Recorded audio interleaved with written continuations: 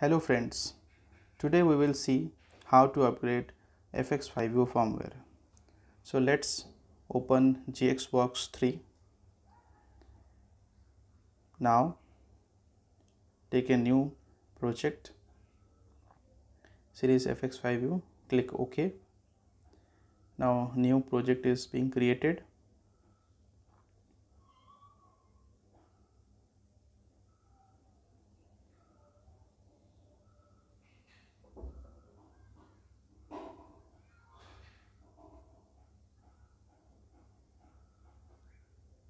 Now first we will check the communication of the PLC. Now we are using direct coupled Ethernet. So in adapter setting we will select the Ethernet port and it communication test. Now it is successfully connected. Now we will see the version of the PLC.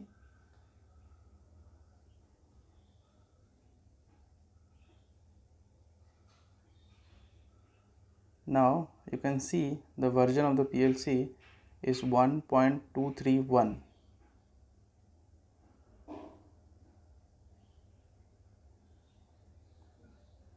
Now let's go to the browser and we will go to Mitsubishi.com to check which latest firmware is available for FX5U PLC.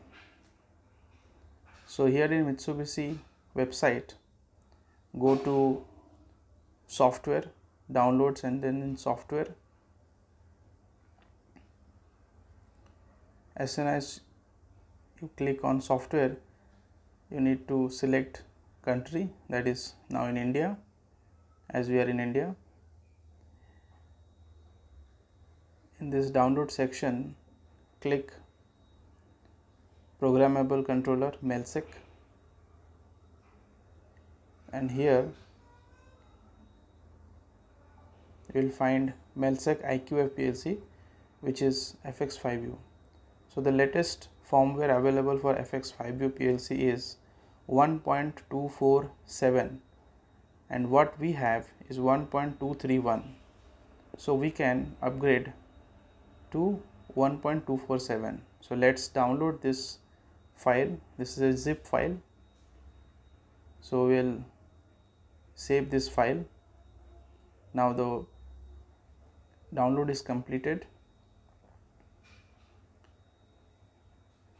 Now let's copy this zip file to a new folder and paste it here. Oh, I see we already have this firmware with me, so we'll choose that one. This is FX5U CPU 1247. So this is decompressed file. Now you can see I have connected a SD card to my laptop. Let's first format it, and it's a quick format, and it's completed. Now let's open the SD card. There is nothing, so we'll select the content of this folder and we will paste, copy, and we'll paste it the direct root directory of SD card. Now let's remove SD card from laptop. The safe remove is always recommended. So now this is the SD card where these files are there. Now let's check the manual how to upgrade the firmware. As you can see in the manual that it's asking to go to the website and download the latest firmware and copy this to the memory card, and via memory card we can upgrade the firmware of FX5U PLC.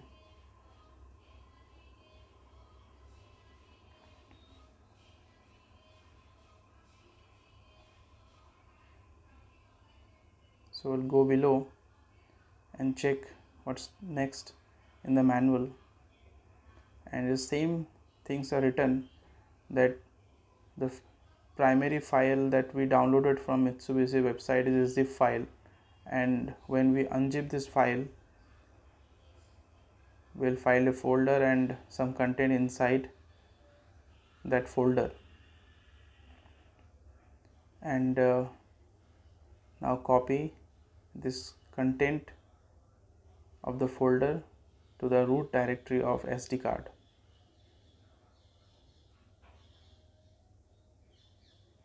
So if you see, these are the instructions that will follow. So now this is the PLC, FX5U PLC, and if you see, here is the SD card slot where we are going to put our SD card to upgrade. So first we will put the PLC into stop mode.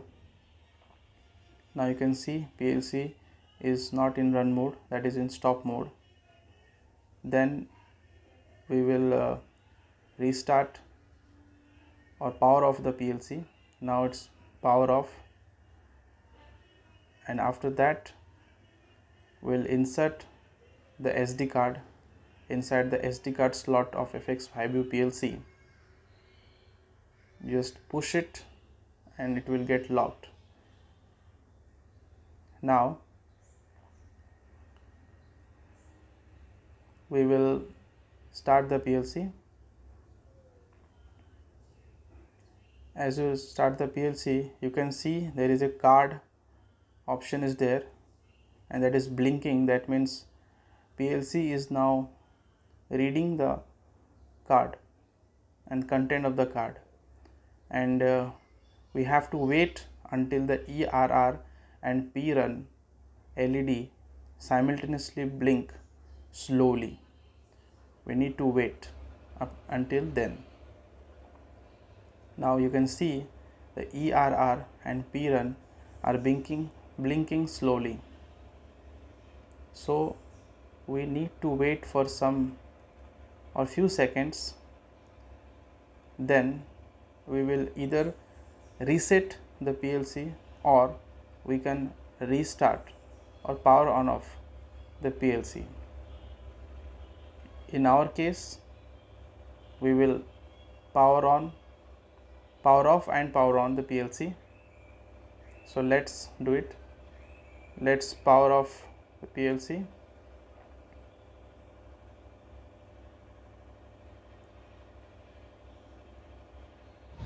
After power on, you see the error and the PRun is blinking fast.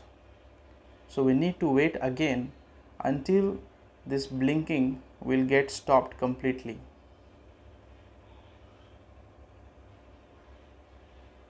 That means it's upgrading the latest firmware.